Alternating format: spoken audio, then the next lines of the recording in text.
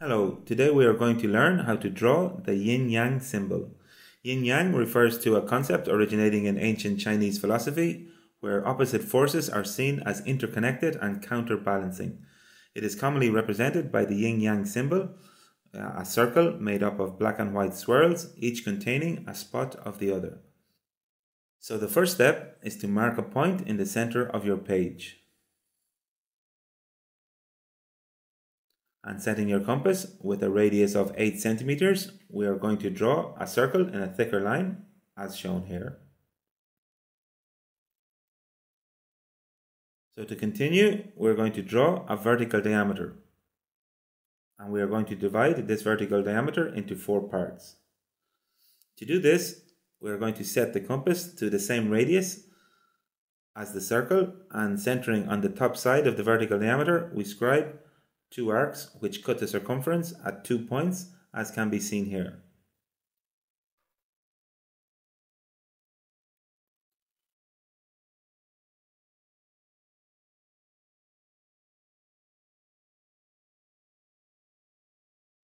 Now we're going to repeat this process from the bottom end of the vertical diameter, obtaining another 2 points on the circumference.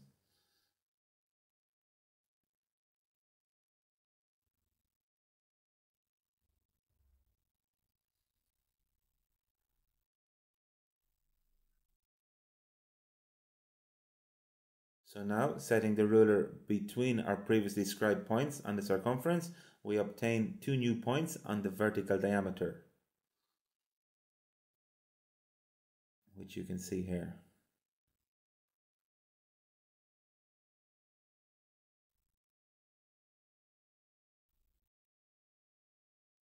So now you can see that we have divided the vertical diameter into 4 equal sections or parts. These 2 new points are going to be the center points of 2 new semicircles which we are going to draw. So now, setting the compass on the first point and with a radius of 4 centimeters, we are going to scribe a semicircle in a thicker line to the left. And now, with the same radius and setting the compass on the bottom point, we are going to scribe another semicircle, this time to the right in a thicker line, joining up with the previous semicircle as shown here. So now, with the same center point and a radius of 1 centimeter, we are going to draw a circle in a thicker line, as shown. You may have noticed that this small circle is 1:8, the size of the large circle.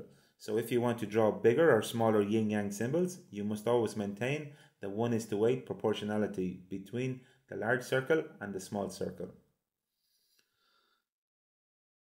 Okay, so now we are going to draw another circle with the same radius 1 centimeter on the top. And the only step left is to shade in one of the sides in black with a white dot and the other in white with a black dot. So now you have the yin yang symbol. I hope this video has helped you. Please press like and subscribe to our YouTube channel. Thank you. Until the next video.